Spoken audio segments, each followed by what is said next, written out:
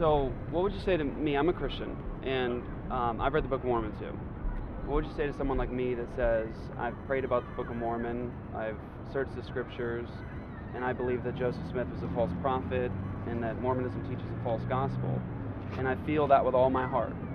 Okay. What would you say to me? I mean, I guess I don't know your life or exactly how you read or any of those things, but I know that when I read it, I received that witness, and I'm sorry you didn't, but I do know that everyone has their own choices and they can choose for themselves. So Sure. So I guess the reason I bring that up is just as an example to show, in the search for truth, Jesus says, Father, sanctify them by your truth, thy word is truth. He says that God's word is the truth.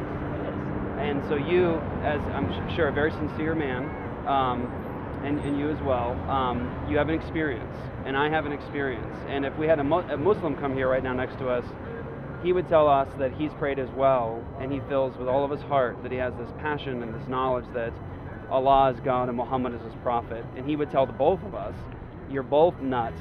Jesus didn't die on a cross, and he's not the divine Son of God. And so his experience, his feelings are different than all three of us. And he's prayed about it, he's very zealous, but his own feelings are that Jesus did not die on a cross, we don't need him for our atonement. But you and I would both disagree with him on that. of course. But he's prayed about it with all of his heart. And the Bible, I just want to share, the Bible says the heart is deceitful above all things and corrupt, who can know it? It's sick beyond cure, the Bible says. And so to trust in your own heart and your own feelings as a fallen, sinful person is not the path to truth.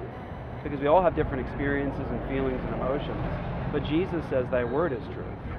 And so, just as an example, you were a missionary. Yeah. So you actually had to learn a foreign language.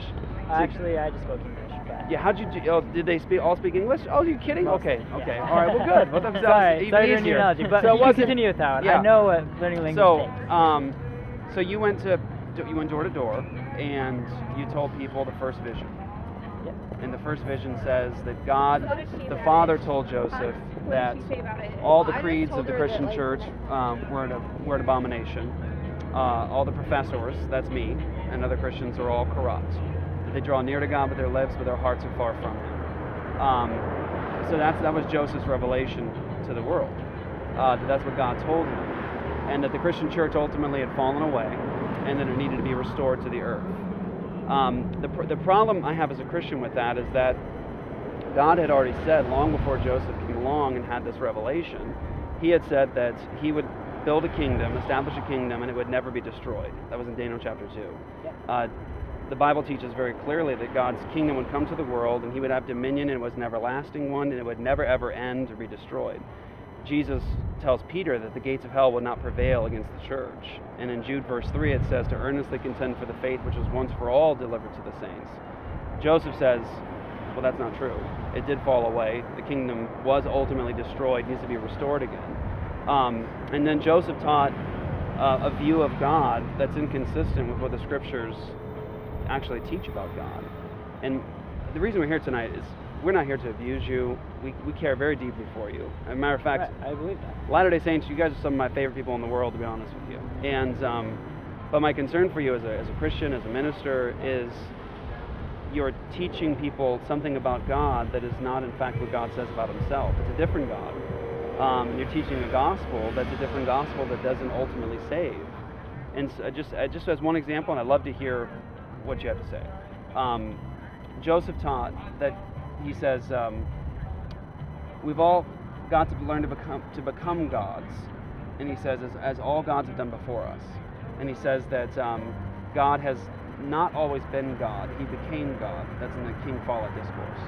But in the Bible, God says in Isaiah 43:10, before me there was no God formed, neither shall there be after me.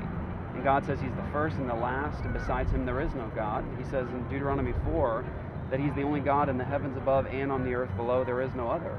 But Joseph taught that there were three gods of this earth, many gods before God, and we can become gods one day ourselves. How long have you been a Latter-day Saint? My whole life. Your whole life? Yeah. Okay, so you probably know, especially you were raised in Mesa.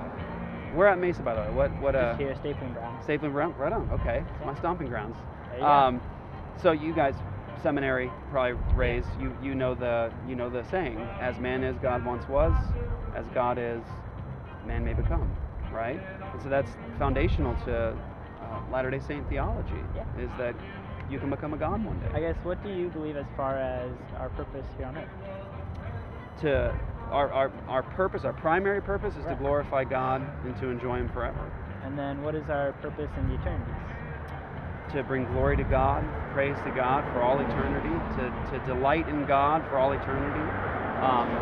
That would be our purpose. I agree with that. And so the distinction, though, I think why I think I care so much about you is because we use the same language. Like, we talk about heaven, we talk about Heavenly Father, we talk about Jesus, we talk about the Holy Spirit, we talk about the Bible. But as an example, when I say Jesus, I mean what John chapter 1 says, that in the beginning was the Word, He always existed, and He was with the Father, in intimate relationship with the Father for all eternity, and He was God, and that nothing came into being that's come into being except through Him. So the distinction there is that when I say Jesus, I mean the eternal God, the creator of all things. When you guys hear Jesus, you think Jesus, the offspring of Heavenly Father and one of His goddess wives, Lucifer's brother, right? Right. That's a different Christ. Oh, I think I'm starting to understand. So you see Heavenly Father as Jesus Christ is Heavenly Father and the Holy Spirit in one? No. And sometimes I've even read some Latter-day Saint literature, and they oftentimes try to critique the Christian church, what we've taught for 2,000 years, as Christians believe that Jesus is the Father. We don't believe that. The Bible doesn't teach that. We've never believed that. The Bible teaches there's one being, God, and God exists eternally as three eternal co-equal persons. The Father is God, the Son is God, the Holy Spirit is God. John chapter 1 teaches that, by the way, that Jesus has always existed with the Father, and yet He is God. And there's so only did all one of God. us. Well, but Latter-day Saint theology, you can help me here if I'm getting this wrong, and I don't want to misrepresent you, teaches that God was once a man, Elohim, and he became a God. Well, Joseph taught that in the King Follett Discourse. And it teaches that Heavenly Father with one of His wives produced Jesus in the pre-existence. So Jesus came into being ultimately as the person of Jesus in the pre-existence through a sexual relationship through Heavenly Father or one of His wives. And all of us did. Now, when Jesus says, and I know this is something we'll agree with together, Jesus says in John 14:6, I am the way and the truth and the life, so you know it. No man comes to the Father but by me. So He is the only way to salvation. We would agree with that. Fundamentally, Jesus is the only way to salvation. But the Bible teaches in 2 Corinthians 11 that there are actually other Jesuses, other Christs, other gospels that can't save you. And so, just that one point, I believe Jesus created Satan. You believe he's his brother. That's a different Christ. And if we were to take a Muslim and bring that Muslim back in the mix again, the Muslim would say, no, you're both bonkers. Jesus is not the divine Son of God. He's a prophet. He's the Messiah. But again, He didn't die for our sins, and He didn't rise from the dead. That's a different Christ. Now, can I ask you just a question, like as a thought experiment? Because I actually want to know what you would say to this. Say, for example, the Muslim came here right now, and we were chatting with him together. And then he told the two of you, he said, no, Jesus didn't die for our sins. And He didn't rise from the dead. Where would you go to show him he's wrong? Where would I go? Well, honestly, I don't know. I'm not well versed in Islamic how the parallels with Christianity. Where we would tie in with that. Well, in terms of, I'm not asking for a specific prophet. verse, but maybe just like a general idea. He says Jesus didn't die, and He didn't rise from the dead. What I know is true. You wouldn't go to the scriptures to show where it says He did die and rise from the dead? I mean, of course, we could always turn to those, but does he believe in those scriptures? Perhaps, maybe not. Well, more Muslims fundamentally agree that God has spoken and He's given us the scriptures, and they do affirm the scriptures of the Old Testament. They talk about Christ coming, those sorts of things. But as an example, you said you would bear your testimony, but He would bear His right back at you. And so then watch this. Then the atheist comes, and the atheist bears his testimony. Right. And he says, I feel with all my heart that my life is better now. I have more freedom now as a free thinker, as an atheist, and my experience is better than your experience. And so what you have there is now, it's like a Mexican standoff now. It's basically experience versus experience. And of course, people, we all come from different backgrounds and Sure. experiences. Right. And when the time is right, a person has that opportunity to accept Christ or not. And of course, we can't force our beliefs on another person. Sure. Of course, like we're doing right now, just conversing, discussing. Yeah. And we reason with them, we share our testimony, our beliefs with them. Ultimately, it comes down to their choice, their agency, whether or not. No, I know you agree with that, but that's I think a separate issue in terms of their opportunity to turn to Christ, those sorts of things. The question is, how do you know what's true? Based on my own experiences, what I've learned. Do you know the typical radical feminist today, the liberal college student that says there are no gender distinctions, you can have male-male relationships, female-female relationships? I feel in my experience that that's true. I think you and I both would. We'd be on the same page. We'd say, well, hang on now. Right. Right, like your experience doesn't dictate what's actually true. You have to go to God himself for truth. And Jesus says as much. He says, thy word is truth.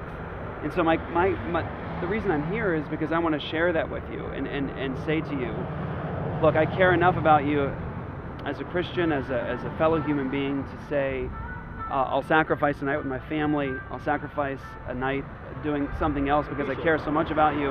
And I want to point you to what the scriptures say about God. It says that there is only one God, none before, none after. That Jesus Christ is eternal God, the creator of all things, including Satan and including us, not our brother. And Jesus says as much. He says that he is the only way to the Father. And if you have a different Christ, you have an imaginary Christ. You have a Christ that cannot save you.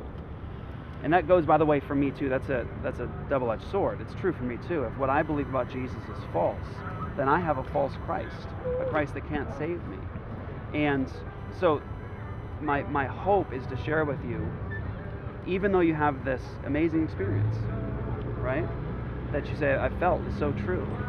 If it contradicts the Word of God, if it contradicts what Christ has actually said about himself, then no matter what you feel, it's not true. And ultimately, it's condemning. Another example is the gospel itself. Your third article of faith. It says, we believe through the atonement of Jesus Christ, all mankind may be saved, right? By obedience to the laws and ordinances of the gospel. So in 2 Nephi 25:23, it says, by grace are you saved after all you can do. Now, the Bible actually specifically speaks towards that kind of gospel, and it calls it anathema, accursed, to teach that you can, through faith in Jesus and obedience as an attempt to be righteous before God, if you go that path, Paul says you're under the curse of the law to fulfill all of it. It's either we get the righteousness of Jesus Christ through faith and his work credited to us as a gift, or we have to stand before God with our own sin and our own unrighteousness. It's either you're in Christ or you stand before God with all your sin. And the only way to Christ in that way, according to the Apostle Paul, according to the Scriptures, is faith. And it's faith, Romans 3:28, apart from the works of the law. And Mormonism teaches that we are ultimately, through exaltation, we make it to God through our obedience, right? Through our own righteousnesses. Right. Faith without works is dead. That's right. In James 2, faith without works is dead. That has nothing to do with how we're justified before God. It has to do with whether the faith we have is alive or dead. A living faith has works. So Christians, by the way, believe that. We believe that if through faith in Jesus Christ you've been reconciled to God, you've been saved, you've been given the gift of eternal life, you're now alive, you're new. And the works that you do are as a result of a new heart, God living within you, and the works that you do don't save you or justify you. The works that endure to the end. The works that you do are evidence ultimately that your faith is alive and not dead. But Mormonism teaches that we are actually saved by God's grace through faith and our obedience. And the Bible says to that, Galatians 5, the Apostle Paul speaks directly to that kind of a gospel. He doesn't just call it anathema and condemned by God. He doesn't just say you're under the curse now because now you have to do all of the law perfectly because God is a holy God and He's just. He says that Christ has become of no effect to you. Whosoever of you attempts to be justified by law or works, you've fallen from grace. So he ultimately says to people who were teaching it's faith in Jesus, yes, but it's also keep this one aspect of the law in order to be justified before God, circumcision. He says to people who are teaching that, you are accursed, you're condemned by God, and now you are under obligation to keep the entirety of the law, if that's how you're attempting to be righteous before God. I get you. And that's what this church teaches. So, I just want you to know how deeply concerned we are for you as people. We love you. We don't want to come here to condemn you. Right. We believe that you're following a false Christ and you have a false gospel. And I want you to know something. As you leave here tonight and you remember this guy that came in and interrupted your time, I want you to know that I have no desire at all to rob you of joy or faith or Christ. My desire is to let you know that you're following a false Christ and a false gospel, and you can have the living God, the living Christ, and you can have peace with God and salvation as a gift now, not through your own righteousnesses, not through your own deeds, but through Jesus Christ and His work. And you might say, well, I know all that language, Jeff. Like, I use that language. The problem is that when you say Jesus, you mean a different one. When you say gospel, you mean a different one. And I just want you to know that we love you, we care for you.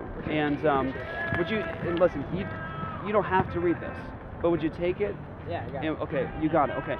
And all I want you to do is this. Consideration. Test what I said. And inside the, look, on the front of this, there are actual quotes from Brigham Young, Joseph Smith, Orson Pratt, the apostles and prophets. The references are here on the inside. You can check me out. Take a look at the references to see, is he getting this right? Is he telling the truth? And then compare it to what the Bible says about those things next to it. And then the gospel is on the back, and you can get a hold of me. Perfect. Okay? Awesome. All right, Thank man. you so much. God bless you. Hey, Merry Christmas. God bless. Merry Christmas to you Merry guys. Christmas. God bless you guys. Thank you.